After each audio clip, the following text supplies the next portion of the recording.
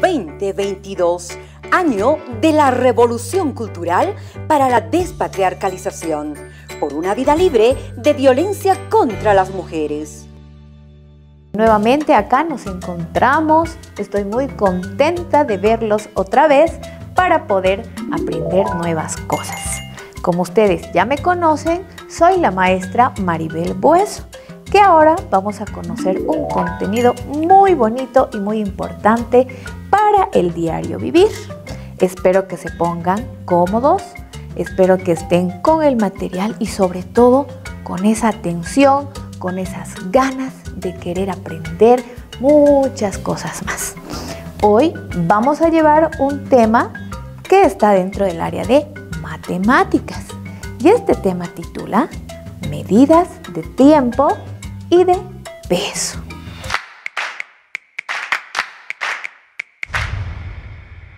Muy bien, mis amores, volviendo a nuestra clase, vamos a empezar con nuestro contenido, ¿no? Pero antes les voy a contar un pequeño cuento donde ustedes se van a imaginar y van a recrear esta historia en la cabecita. ¿De qué trata? Trata de un niño que se llama Tomás. Tomasito es un niño muy activo y muy deportista porque le gusta patear la pelota. Siempre iba a la cancha agarrado de su balón. Iba a jugar cuando sus papis se ponen a pensar y le dicen, ¿no? Tomás, ¿te gusta jugar? Tomás dice, sí mamá, sí papá. Entonces entrarás a un club, al club de fútbol.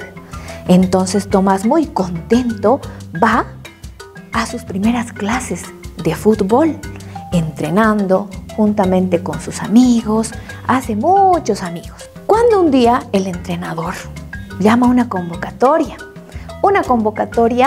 de partidos, equipos, etc.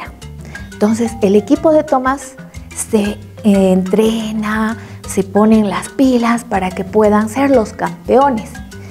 Tomás tenía un pequeño detalle, que siempre llegaba tarde a todos los entrenamientos.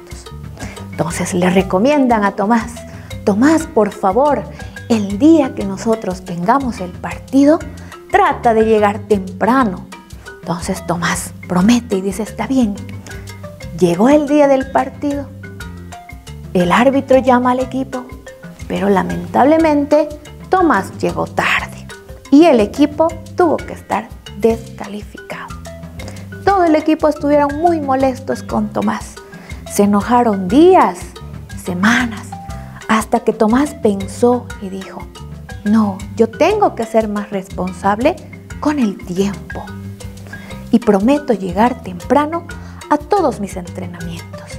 Entonces va en busca de sus amiguitos y se va a disculpar uno por uno, perdonándose por el incidente que lamentablemente causó a que todo el equipo perdiera. Muy bien, mis amores. Al haberles relatado esa historia de Tomás, era con la intención de que se pongan a pensar sobre el tiempo. Y hay una pregunta.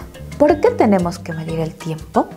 Aquí vamos a descubrir cómo podemos medir el tiempo. Hay dos formas de medir el tiempo. Y estas formas son mediante los periodos largos y mediante los periodos cortos. Para poder medir estos periodos largos y cortos, nosotros tenemos instrumentos. ¿Y cuáles son esos instrumentos? Para poder medir periodos largos, utilizamos lo que es el calendario, donde nos ayuda a medir el tiempo, como se dice, en periodos largos. ¿Y cuáles son estos? Pues tiempos donde nosotros debemos pasar los días, las semanas, los meses y los años, ¿no? Entonces, nuestro instrumento para poder medir estos periodos largos es el calendario o el almanaque. ¿Cuáles son los instrumentos para poder medir periodos cortos? ¿Y cuáles son estos periodos cortos? Llamamos periodos cortos aquellas actividades que nosotros realizamos en el día. Por ejemplo, ¿a qué hora me levanto? ¿A qué hora tomo el desayuno? ¿En qué tiempo voy a la escuela? ¿A qué hora voy a almorzar? ¿No? Entonces, a eso se llama periodos cortos.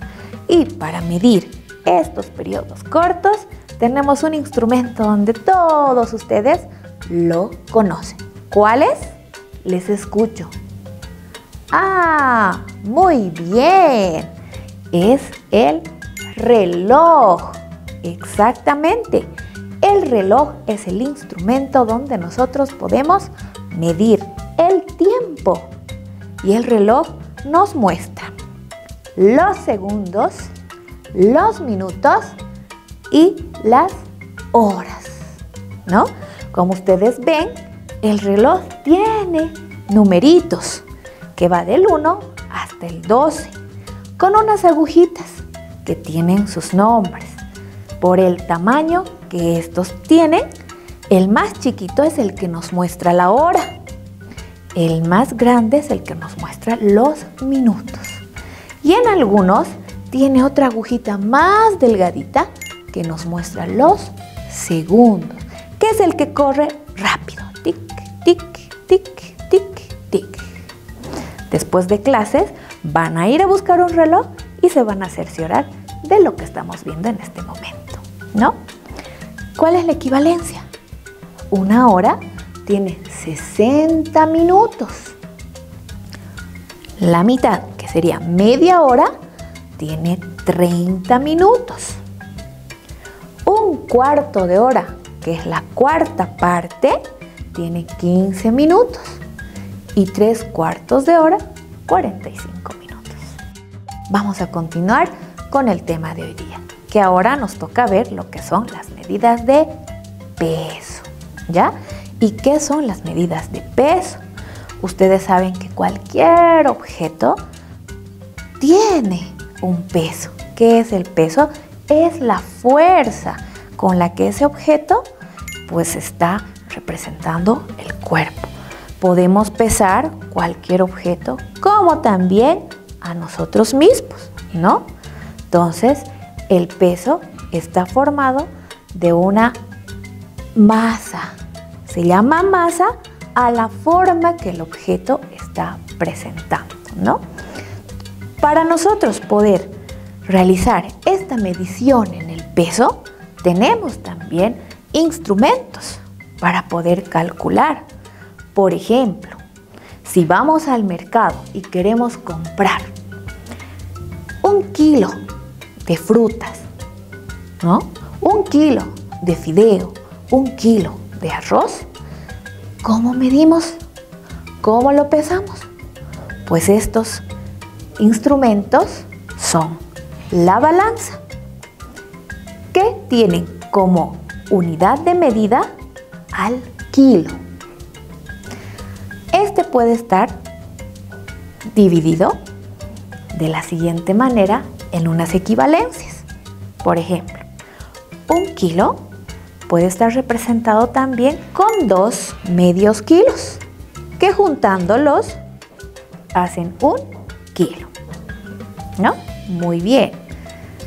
De la misma manera, el kilo se puede dividir en cuartas partes, que sería cuarto kilo, y 4 partes representadas por cuarto kilo hacen a 1 kilo, que son las unidades menor al kilo. ¿Comprendido? Muy bien, excelente. Como les decía, para poder nosotros realizar esta medida de peso, tanto como nosotros nos podemos pesar, tenemos los instrumentos que es la balanza, la romana, que es un instrumento que lo usan con mucha frecuencia en el mercado, ¿no?